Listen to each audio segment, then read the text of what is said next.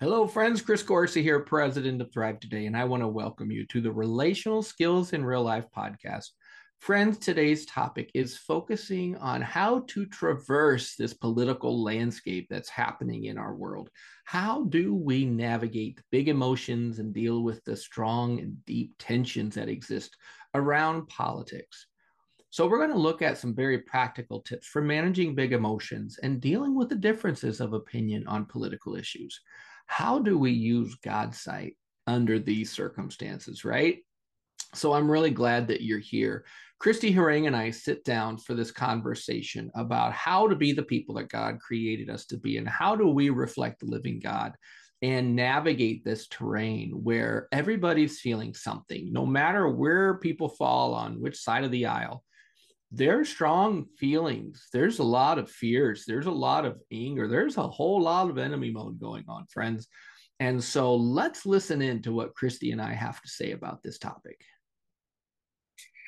All right. Well, Chris, there are some situations where emotions tend to run high. Politics is definitely one of those situations. And in the United States right now, at the time of this recording, we're in the midst of a big election year. So can you talk to us? I have two questions. Number one is talk to us about some of the emotions that people are feeling in times like these, some of the things you're observing. And number two, why you think emotions tend to run so high in situations like these. Yeah, those are excellent questions, Kristy. And you know what? When I think about what people are feeling, Jim Wilder in the Life Model calls the emotions the big six. And honestly, I think we're probably hitting about all of these six emotions as we gear up for the election. There's a lot of emotions going on. And some of us are just really worried and fearful and afraid of what's going to happen if my candidate, loses. What does that mean? Which then that leads to hopeless despair, right? Like, I don't know what I'm going to do if this happens. And these are big emotions, Kristy. Like, people are feeling this.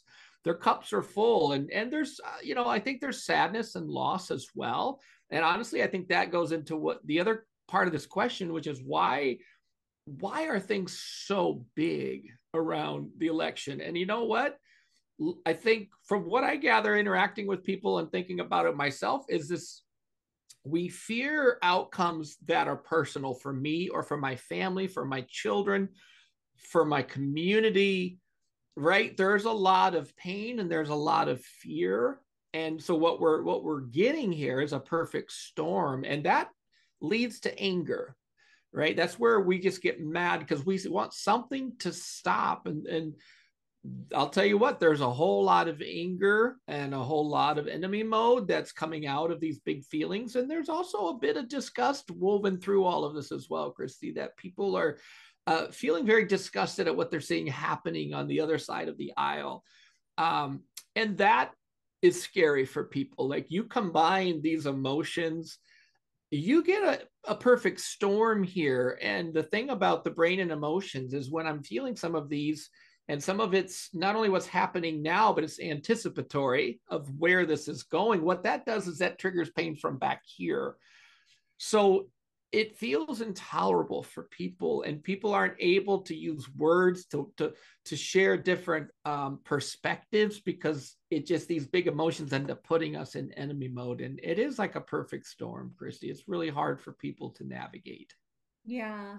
Well, I love what you're saying, though, is realizing that these things, it's bringing up things that are personal to us, things that matter to us. And in Yeah. a sense, we really want to validate how people feel, but it Yes. does matter. And it Yeah. makes sense that we're feeling these big emotions. That's real. And so Chris, with that though, we tend to sometimes get stuck. We get stuck in anger, we get stuck in fear, and then it's hard for us to act like our best selves. We kind of lose ourselves in that. So do you have any tips, just maybe one tip for somebody who is feeling stuck in an emotion of what they can do to help them get unstuck? Yeah, one of the best things you can do is actually breathe.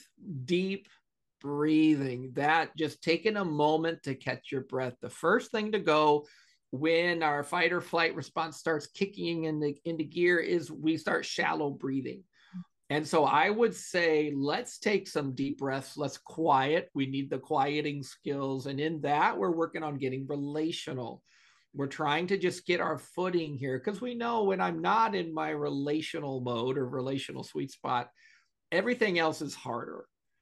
So remembering to breathe, which leads to quieting, which helps me better get relational. And then I can remember some of how God's provided for me before. And that helps me remember if God did this back here, if he parted the Red Sea back here, then what is he capable of doing up here? Right. So we want to remember those times and even share stories of times of God's faithfulness. And of course, as we do that, we're also trying to interact with what God is up to in all of this. Because you know what? God is up to something. He is up to something here. He sees it. He's well aware of what's happening in our country. He's aware of all the many complex dynamics going on. And so really staying anchored with the living God, seeing some of what he sees and interacting with him, that helps to refresh our peace while we learn to feel our feelings and share our feelings and quiet our feelings. And that's really a nice recipe right there, Kristy, just to help us stay anchored while we navigate this terrain. It's really good. That reminds me of one of the phrases I picked up along the way that's been so helpful for me, is especially when I'm feeling anxious, fearful, is like God sees and he deeply cares, but he is not anxious. So he is not anxious. And so if he's not anxious, how do I connect with him? Get his heartbeat on this because yeah. So good. So what about the last question I want to ask is any tips for when we're coming across someone or we're dealing with two different people who have very strong opposing views, and they're having a hard time connecting because these clashing views are just causing a lot of friction in the relationship? Yeah, this is a big one here because that is happening a lot, and we're kind of losing our ability to be able to hear other perspectives, and really it's understanding the mind.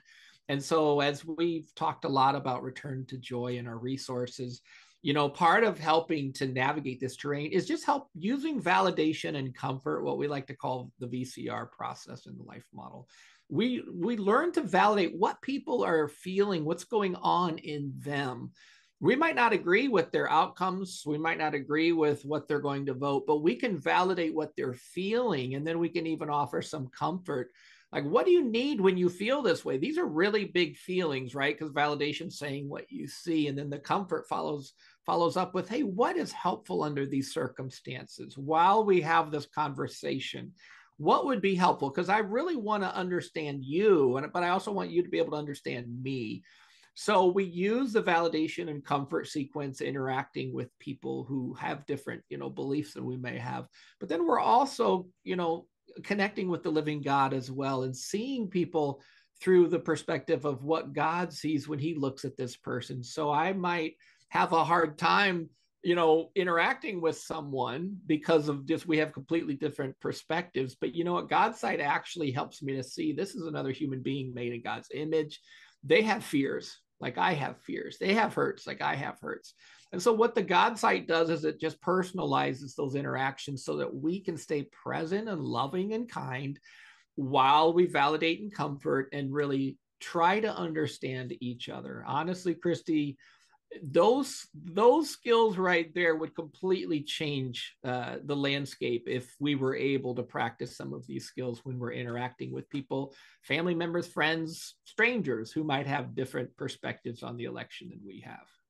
I love that. And it makes me think when we can get out of enemy mode and really try to hear and see each other, so often we discover we have a lot more in common than we thought we did. And we begin to find areas of commonality, even if it's only that we both feel afraid. Well, hey, then we can connect with each other over this similar feeling that we're both experiencing. So that's right. Wonderful. Well, thank you so much, Chris. It's been wonderful to chat with you on this topic, and thanks for your time. Yeah, thank you. All right, friends. Well, there's a lot of gold in those hills. You know what? Kristy and I covered a lot of ground in a short amount of time. And friends, the good news is we can be like the moon that reflects the sun's light, right? The moon is a big rock. It has no light unto itself, but it reflects the sun's light and it's bright in a very dark sky. So, as Christ followers, we can reflect the living God in these times, in these circumstances. There's no surprises here. God is not surprised by what's happening here in our country. The good news is he has called us to be here in such a time as this so that we can spread his love and his joy and reflect his character in these times. And friends, at the time of this recording, we're getting ready to put on a webinar here at Thrive Today where we will be sharing stories about learning to manage what we feel and being with other people in their big feelings. And this webinar is relevant at this time, but really at any time that big emotions are present. So you can find the registration link or the recording link if you're watching and listening to this after the fact. Please check out the episode description and get that information. The good news is you can learn more about using relational skills to navigate political tensions. We have a previous webinar as well on politics, which you can listen to, and it's linked in this podcast description. Friends, there is hope. There is good news. There is joy in the storms when we be the people that God created us to be. And I hope that you find this helpful. And check out our webinar where we're going to go into a lot of examples on feelings and big emotions.